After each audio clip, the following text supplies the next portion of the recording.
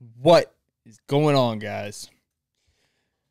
Episode 209 of the Michael Labs Show.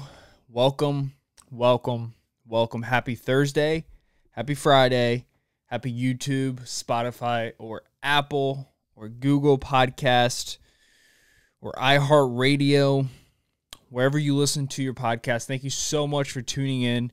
I'm back, episode 209. I'm currently in the process of recording vlog number 2. It's kind of weird doing the vlogs because I don't want to when you do a podcast, you got to fill 40 minutes. In my case, you got to fill 40 minutes of just solo talking. So it's complicated. It's not the easiest thing to do. It's not hard. Talking for 40 minutes is not hard. You got to be a little bit of a narcissist. It's not the hardest thing to do in the world. With that being said, it's not that easy. And also with that being said, since I've promised people 2 podcasts a week, which is something I want to do, I have to be very aware of the things I talk about and write them down. So when push comes to shove and when the lights come on, literally, and the mic comes on, I can talk, right? So I could talk. Otherwise, I will just be talking about nothing. And, I like to have some type of rhythm to my podcast. But so doing the vlogs, I'm kind of just trying to keep those subjects to the vlogs and certain subjects to the podcast. But the vlog did well. You guys enjoyed it. And I thank everybody for watching that. I already mentioned it in the last episode. But I'm in the process of recording vlog number 2.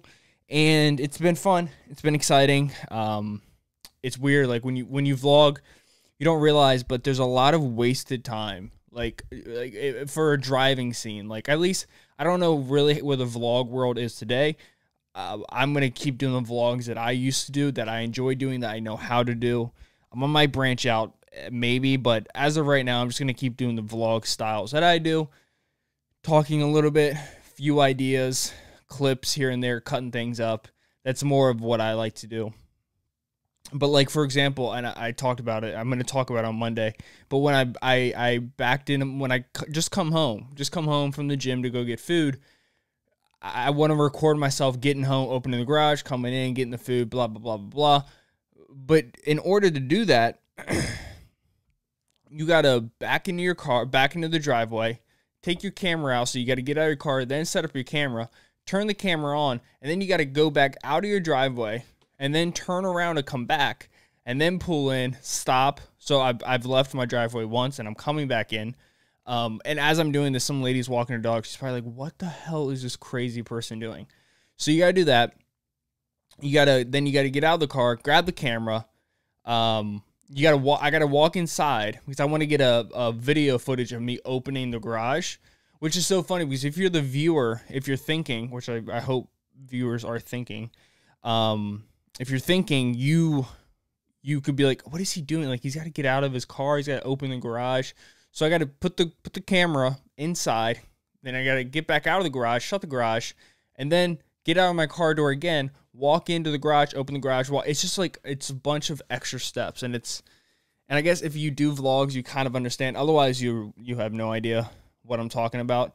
But anyways, that's going on. I'm very excited about that. A few things have been happening.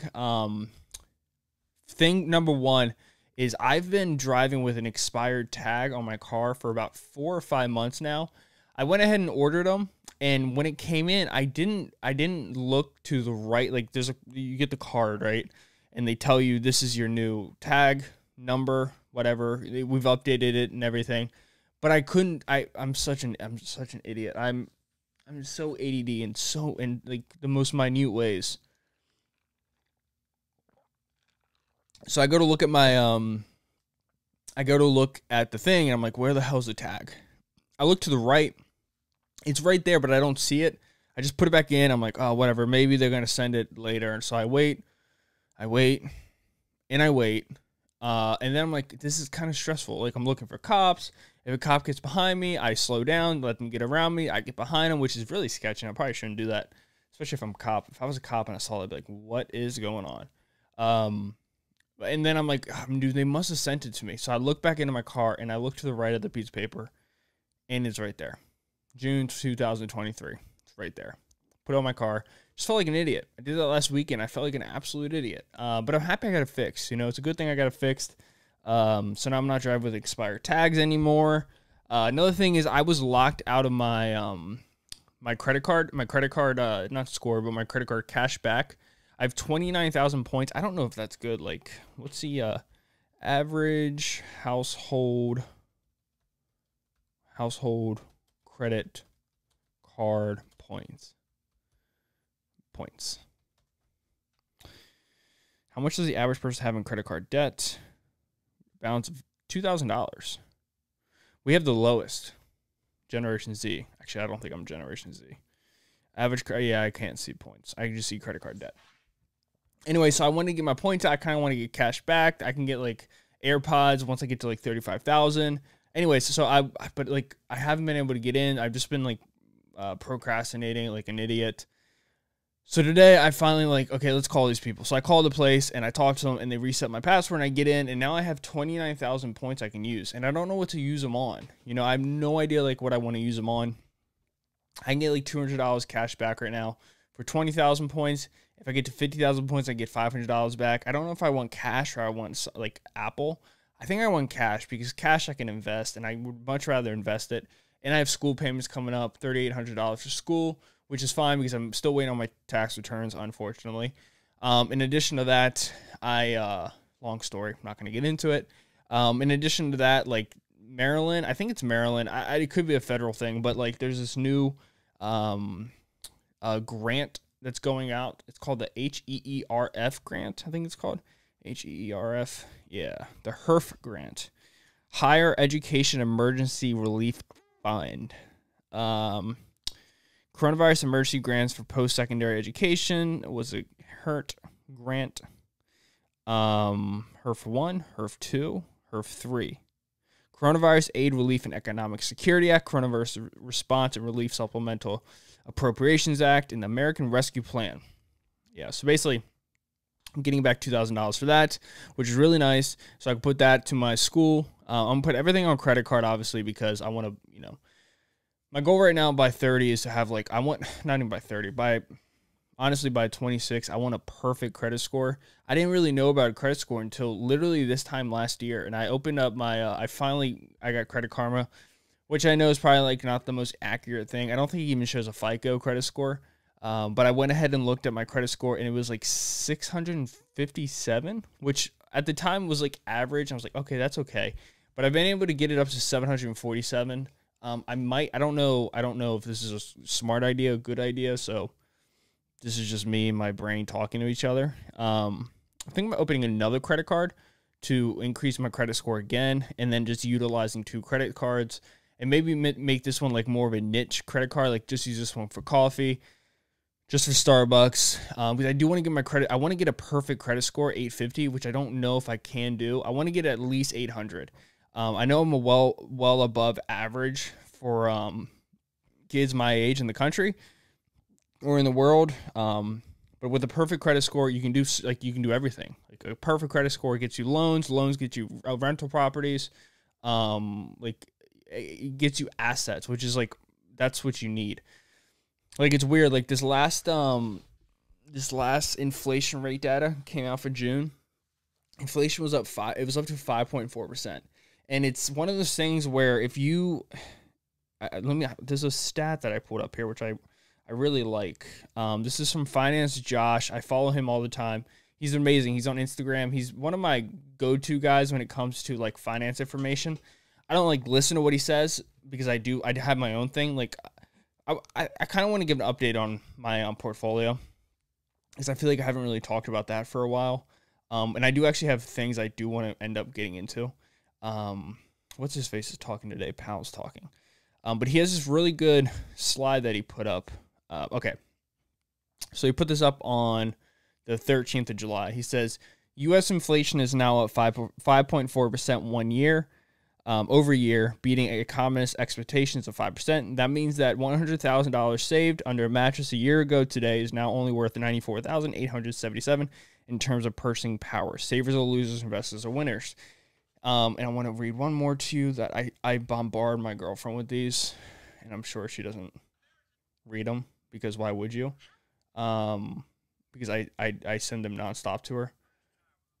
That's hilarious. Here we go. I can't find it. Okay, here we go. So this is from Lloyd James Ross on Twitter from June 29th. So it says, if you invested $100 in the S&P 500 back in 1900, it would be worth $8.6 million today. And the S&P doesn't go back that far, but just like an accumulation account. If you had saved $100 in a savings account in 1990, in 1900, it would be worth $2 today. Basically, what I'm trying to say is like that good old adage of like saving your money.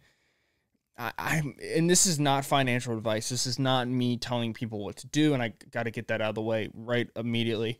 But to me, right now, there's a lot of comparisons to 1918 going into the roaring 20s. The 20s were crazy. The Dow was up 500% in the 20s. As much as I do believe in that, as much as I do think that the 2020s are going to be, if not better than the 1920s, we all got to remember that after the pandemic in 1918, there was a Great Depression in 1920 to 1921. And I do worry about this inflation. You know, Powell, at least as of right now, as I'm recording this, he's calling this transitionary. Basically, it's an expected inflation. But I'm not fully confident on that. Like, I don't know how controlled in reality this inflation is. I think it can get very, very high. So right now, in my personal opinion, this is not financial advice whatsoever. I think assets are where you want to put your money. Like, I think owning assets is something that is going to pay off in 10 years. Like, more than ever. Like, just saving your money right now. This sounds so dumb, but like when someone pays me $1 or $3 where I work, I feel like they should give me more because I feel like it's dumb, but I feel like the paper is losing value. Every time I like hold coins and dollars, I'm like, what are we even doing here? Like, first of all, why do we even have cash? So I know why we have cash, but it's weird. Like, this inflation it's creeping up high, and I really do think that once like the holidays come around, spending is going to be at an all-time high. Like last year, spending was huge for like Target and Amazon, but I think you're going to see. I don't know. I think you're going to see a lot of money flood into the markets. Into the economy and hopefully the stock market. So I think assets right now where you want to keep your money. I really do, like, more than ever. And I think having savings is important. You know, 6 months savings, like, that's really important. So that if you lost your job, could you cover 6 months of expenses? Could you? I think I could. I'm probably 3 to 4 months. I need to get that to 6 months. But with school and everything, and I also kind of have it. I don't pay for rent right now, so that's a huge thing. But I think assets. I mean, I think the dollars are going to continue to lose value, and I think if you invest it, you're gonna protect yourself a lot. And like my portfolio is so simple. The money I've invested about $4,000 into Bitcoin and Dogecoin. I haven't added money, and obviously they're like down big right now. I think I'm down like 40% on Bitcoin, and I'm up still on Dogecoin. But I think Bitcoin could still get to 100K by the end of the year, which I know is crazy, but I really do. I'm still confident in it, and I don't add money. I don't take money. I'm not going to sell at a loss for Bitcoin. I know it's going to get up to at least break even, but I really do think I think right now it's weeding the weak out. I think Bitcoin is going to stay for a long time. It's a store of asset. I think a lot of big businesses are buying it right now, and I think we're on their earnings sheets. You're going to see that on their balance sheet that there is Bitcoin added as a long-term asset. That's just what I think. I also believe in Dogecoin because I believe in memes. I believe in the internet, which sounds so dumb, and I know people out there who are like traditional stock investors right now, like listen to me like, yo, what are you talking about? What do you mean believe in memes? I just think that's the wave. I think that's the future, and I think Elon Musk is one of the greatest minds of living today, of our generation, if not one of the greatest minds of all time, at least when it comes to like moving the pin forward. And I think Dogecoin is his baby, and I really do think he's going to make it more usable. And I don't know what that means, and I sound crazy for saying that, but I just believe that because everything he touches seems to do well, you know? And I don't think this is a miss. I think I don't have that much money in it. I only have like 7,000 coins. My average cost is 17 cents, so it's not even that low. I'm barely breaking even, but you know, honestly, $4,000, I'm willing to like lose that if I sell it, but I'm just going to keep that, not even think about it.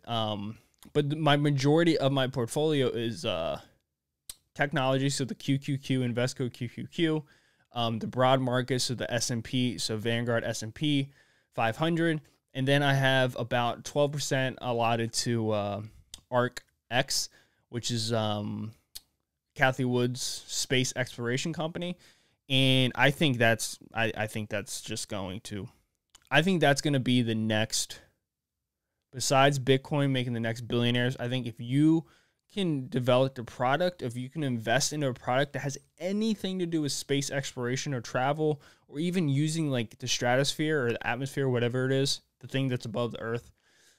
I'm so stupid. The mesosphere, I don't know. I think if you can do anything with that, it's gonna pay high dividends. I only own about 100 shares in it. Like I said, only 11% of my portfolio. But I dollar cost average, so I DCA. So I put money in there each and every week. I've taken a few weeks off right now to pay for school and stuff, but I really do think it's going to be a huge, huge market, and that's all. I just own that. I just DCA, dollars cost average each week. Nothing crazy. I'm only putting about $500 away a month. I'm very confident. I'm very bullish on like this last half year for me, and then for Taylor as well. We're both making huge life changes right now. When I get off this podcast, I'm going downstairs. I'm filling out applications left and right. I'm going to try to fill out 10 applications a day. I just made my resume. It looks really good. But we are trying to make a huge move. We're trying to claim our independence, and it's honestly really exciting. I'm looking forward to the future. I want to continue investing, but I want to invest more and more. If I can put away like $800 to $1,000 a month, that's crazy. You know, and like I've managed to live my life making like low money, like no shade, it's just low money because that's what I do. It's my choice. I'm in school. Like I'm in school, bro. Like I need to put school first. That's like the thing I need to get out of the way. As much as I want to move on to step 2, I need to get step 1 out of the way. And right now, I've been on step 1 since 2013. But I need to push through this. And in addition to that, I think 2022 is going to be a huge year. 2021's been a huge year. Honestly, like it's been a huge freaking year. Like I'm almost graduated. I'm going to graduate. Investing and saving has gone through the roof. Just a lot of like personal growth too for me. I feel like I've taken long strides, huge strides. But that's the goal. Like I'm excited to start filling out these applications, testing the market a little bit right now. I know companies are struggling to hire people right now. So it's like the perfect time to work right now is right now. Why? Because companies are struggling to get people in. You have the leverage. I say it, but I don't know if I'm going to implement it because it would be nerve. I've never done an interview before. I think I could kick ass at an interview. Way to be humble. But I really do. I think I can kick ass at an interview. But like right now, the ball's in your court. You know, people are struggling to go back to work, and you see companies right now. And don't get me wrong, I think I don't know. I think I'm indifferent on this a little bit. I think I'm slightly indifferent on this, but I think companies right now are letting people stay home from work. You go ahead and stay in from work. I know you're scared, blah, blah, blah, even though you've been vaccinated and we've all been vaccinated, but you're still scared. I think you're just taking advantage of the system.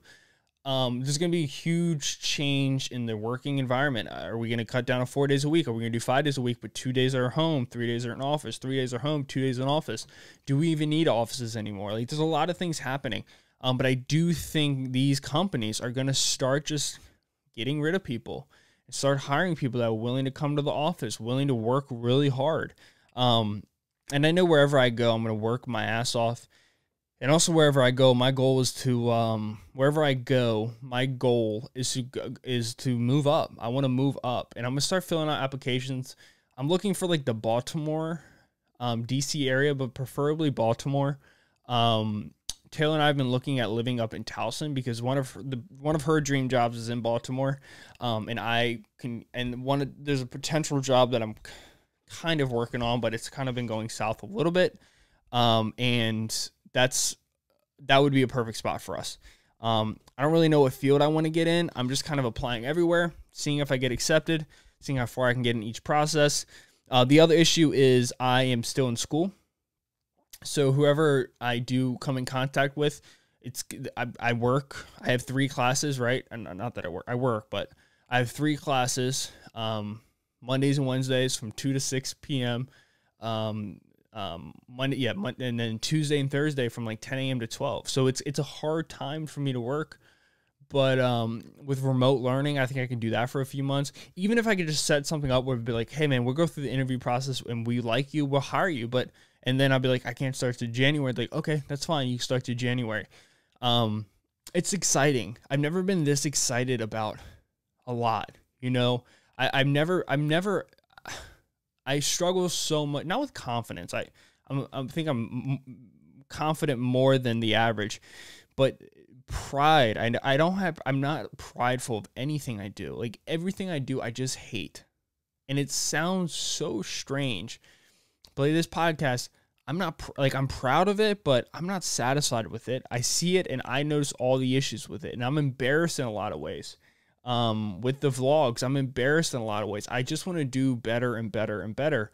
So this is reassuring to me. Like getting this degree is like reassuring to me. Like, hey man, you worked hard for this and you deserve that. It's a good feeling. But I'm going to start testing the market. Taylor and I are going to start testing the market. I think it's going to be a huge year. I'm very excited. I haven't been this excited, like I said, for anything in a long, long time. But we'll see. You know, we'll see what the future holds for both of us. And I'm on the ride, and I'm ready for the ride. What else has been going on? This outfit, by the way, okay, so one of my buddies at the gym, really good guy. He's a veteran. I like him a lot. He's a sweetheart. His name is Brian, and he got me this hat because I've been growing my hair out. You guys see that? It's in my hair. It looks horrible. I got it cut. I got this dry-in conditioner, leave-in conditioner. It's not staying, not drying, but leave-in conditioner because I got to teach. I'm going for a Bradley Cooper look, so I'm growing my hair out like real long. I'm just gonna go back here, but there's like a process to it. Schumer will propose federal decriminalization of marijuana. What does that mean for the market? Let's see what that sees for the market. I gotta see. THCX. I don't own that anymore. I used to own it, but I don't own it anymore. Okay, it means nothing. It has done nothing. Of course not. That's why I got out of that. But I'm growing my hair out, and he says I have to teach my hair to go backwards like that. So I got to get this leave-in conditioner, and I got to leave it in and let it go backwards, and I got to teach it to grow backwards, I guess, because my hair parts down the middle. He was very impressed with my hair. He said it grows a lot, and he says I make great progress with my hair growth. I'm like, dude, that's from eating meat. I eat meat and cheese, and that's why it's so long, dude. But it's a great hat. I like it. It's like got holes in it. It's a good hat, but I worry. I've gotten my entire life, not my entire life, but since I've been like 19, 20, and I started really putting on a little bit of muscle, I used to keep my hair really short. And so I've been asked, I don't know, thousands of times, what branch did you serve in, son? Or when did you get back, son? Or how long have you been in the service, son? And I'm like, haven't been in the service, not military at all. And I don't want you to think I am, because I feel bad because I didn't put my life down. I didn't trade my life for the service. And it's like cultural appropriation to me. You know, it's like job appropriation, career appropriation. But in all seriousness, I don't want people to think I'm in the military when I've never served a day in the military. I guess I carry myself around kind of like a military person because I did grow up in a household of, police officers. So maybe there's that, or maybe I just have the confidence of someone in the military, or maybe I'm a white male with short hair and that means military. I don't know what it means. In that case, you'd be stereotyping, my dude. Anyways, but I like this hat. but it looks very military. And I'm like kind of nervous to wear it because I don't want people to think I'm in the military. The thing that I don't want to happen is people think I'm in the military. They don't ask me if I'm in the military. And then months go by and then they start talking military to me and they're in the military and I'm not in the military. And then I say, no, I'm not in the military. And they go like, oh, okay. And they lose respect for me. Even though I never said I was in the military, they just assumed I was in the military. And then I'm wearing this crab that has guns for the nipples. And that looks, I don't know what that looks like, but I like this shirt. It's kind of it's an edgy shirt. Like, I've never realized this is like an edgy shirt. I got crabs shooting the sky, dog. Pretty crazy. Pretty crazy. But it's a really comfy hat. He gave me an American flag patch. I'm probably not going to wear it because then I think it would definitely look like I'm in the military. And I can't have that. I cannot have that. There's this, what is it? GBS syndrome? Okay. So this is crazy. This is crazy. And this is crazy because the rarity of this disease is like, I could pull it up instead of just saying crazy shit. I should actually know what I'm talking about. It's called GBS syndrome, and I think it's Guillain-Barré syndrome, Barré syndrome, Barre. I'm not French or whatever that is, but it's a super rare disease, and it's a condition in which the immune system attacks the nerves. It's a condition maybe triggered by an acute bacterial or viral infection. Symptoms start as weakness and tingling in the feet and legs that spread to the upper body. Paralysis can occur. Special blood treatments, plasma exchange, and immunoglobulin therapy can relieve symptoms. Physical therapy is needed. Anyways, it's a very rare thing. Fewer than 20,000 cases. And I'm not going to say where or who, but I'm going to say who, but not the name, and you're not going to know what I'm talking about. But I think it's also called locked eye syndrome. I think. I could be wrong on that. Not a doctor. No medical experience. Don't take any medical advice from me at all. You end up dead on the side of the highway, so don't do that. But it's really rare. And I first heard about it in a podcast I was listening to with Chris DiStefano, and he was a physical therapist. He had his medical degree in physical therapy, licensed physical therapist, technically a doctor. So Dr. Chris DiStefano, Dr. DiStefano, very Italian, definitely a mobster. Gotta stop kicking that. Looks terrible. The light I'm talking about.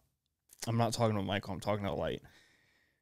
And it comes from vaccines and it comes from viruses. And you can have a stomach flu. And then days go by and you're fine. And then one day you wake up and you can't move your body and you're just in complete paralysis. But it goes away. It can go away. And it can go away after 2 days. It can go away after months. It can go after a year. But then one day you wake up and you're just fine. It's a really rare thing. At first it sounds like MS, which is a myelin sheath thing. Your myelin sheath slowly erodes over time.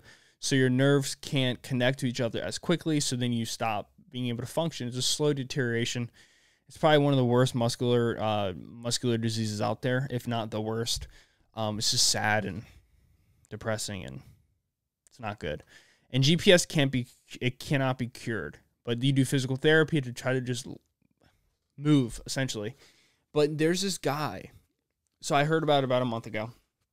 Very rare. I never hear about it. Like my whole life, I've just been bombarded with GBS. Green Bay psychopaths. Sociopaths. Psychopath is a P. I'm an idiot. There's this guy who has it. But this guy is one of the only people in the world who's had it twice. He had it 15 years ago. And this is a guy that he's in my world. I don't know him directly, but he's in my world. He had it. Woke up one day. Was fine. 15 years went by. And he was hit with it again. He's one of the only people in the entire world who's had it twice. And then the very next day, I hear about this girl who, once again, I didn't speak to, but I know of her. She's in my facility.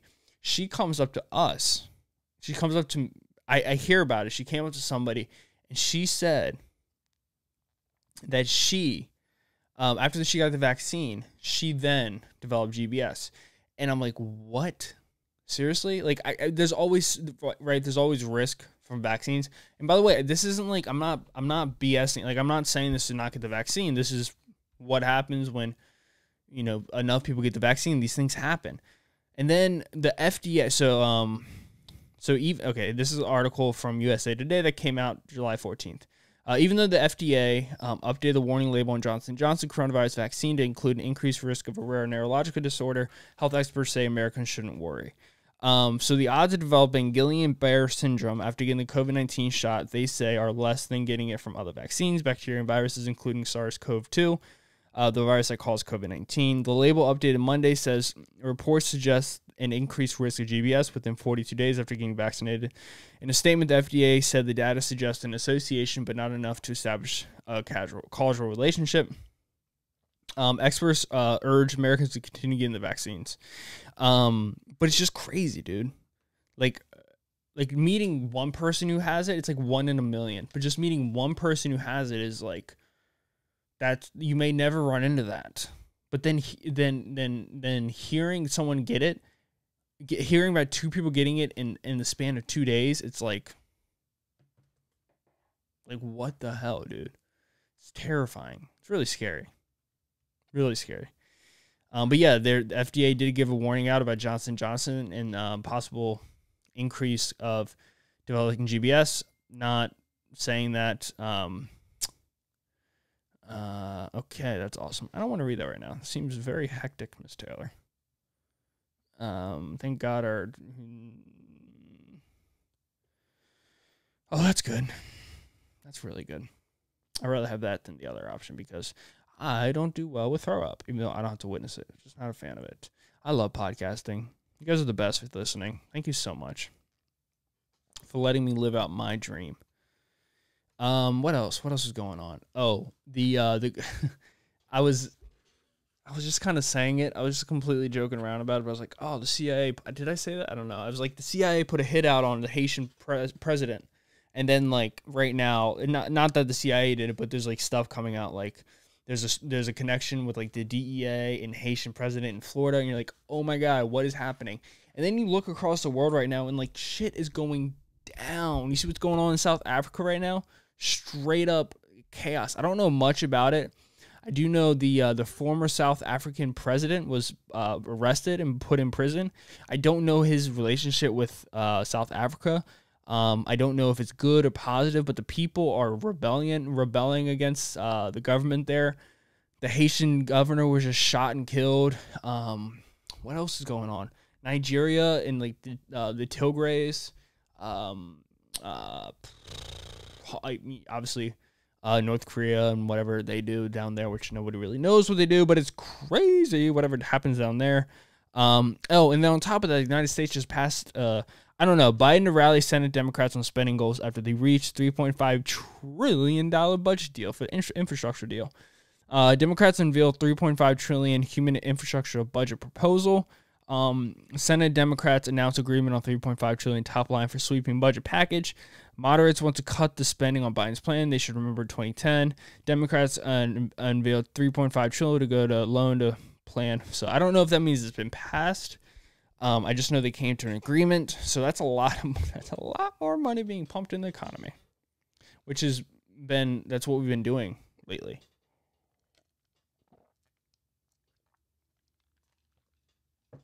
It's kind of been our MO. Like the rest of the world is probably like, how the hell is America just pumping out all this money? Where are they getting it from?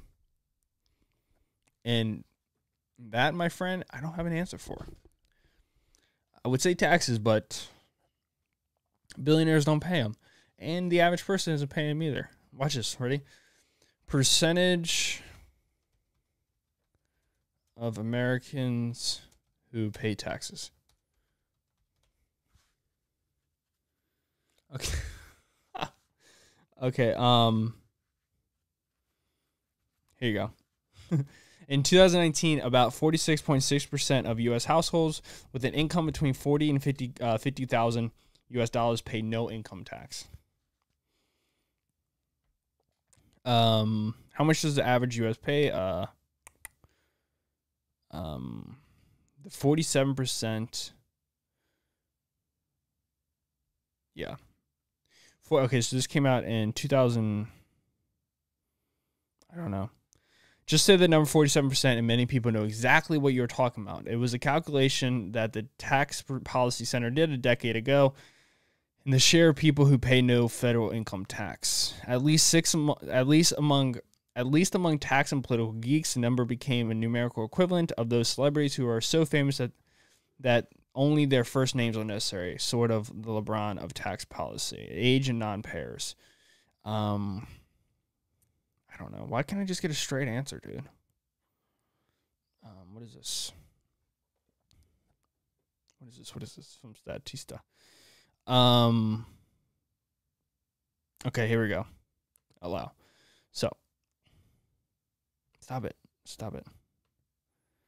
Okay, so the percentage of the country that pay income tax is 56.7%. Households that don't pay income tax are 43.3%. So only 56.7% of the country pays their income tax.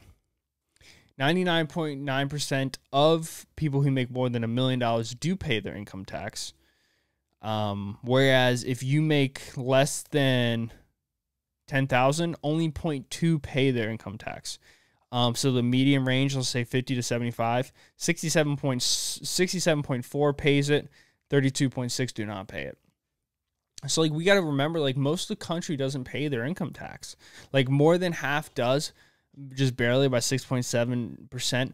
But a lot of people don't pay their income tax. And, like, that's the thing that people don't talk about. Like, it's not just the rich. And, like, don't get me wrong. I don't think they're cheating the system, right? They're playing by the system that was created. Like, you got to remember, the people who create these laws about taxes, like, the reason why there's loopholes in the tax system is because the people who make the laws, they create them so that they can get away with it too. Like, these loopholes aren't just, if they wanted to close these loopholes up, they would do it immediately. But the reason why you don't do it immediately is because they benefit the people who are making the loopholes. Like, it's so commonsensical. It's so commonsensical. That's why they don't fix it, because then it would hurt their bottom line. Same reason why Nancy Pelosi and her husband are buying the dip on tech when they say that they're putting in 5 antitrust tech bills, buying the dip and then selling them when tech takes off. Same thing. These people are dirty. Politicians are dirty. I don't care if you hate Trump.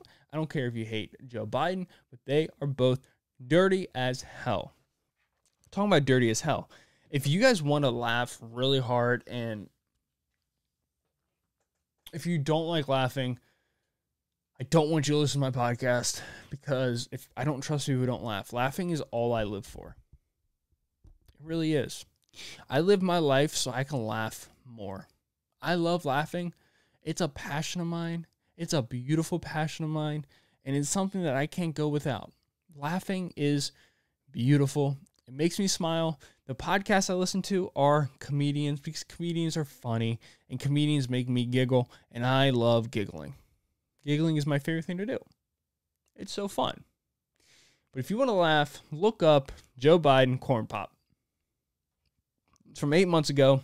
He's at a pool, and he is at a pool, I guess, campaigning, talking about COVID. This is pre-president. Maybe he just won the presidency and he's president-elect. By the way, I never knew what president-elect was until he won, because once he won, it was like president-elect, we no longer President Trump. But he goes on this tangent, and this is not throwing shade at him. Look, Joe Biden's our president. I support our president. I support when Trump was our president. I wasn't someone who said he wasn't my president. He was my fucking president. You know, like, just deal with it, like, kind of thing.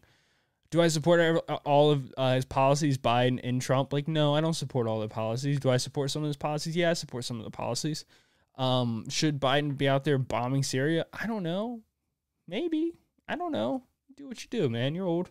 Do your thing. You're 78, man. Let it rip. If I was 78, I'd be bombing the shit out of I'm kidding. Just in case any of my employers are out there listening, I'm kidding. I wouldn't do that. I would give money to the homeless and buy socks for people.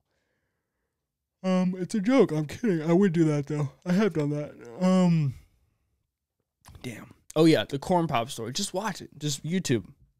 Joe Biden, corn pop. He talks about his friend named Corn Pop. or this guy named Corn Pop. Corn Pop, he said Corn Pop was a bad dude, and he ran with some bad boys. So what did I do? I went ahead and bought a shirt that says Corn Pop was a bad dude, he ran with some bad boys. And he's got a pair of his American-made sunglasses, Tom Cruise style, with the fucking American flag on it. Because what am I more than anything? I'm a fucking American, and I love America. And America is the best country in the world. And I don't care what you say. It's a beautiful country, made of beautiful people, made of beautiful, not beautiful, disastrous mistakes. But guess what? America is good at. We fix that shit, boy. Takes a while, but we do.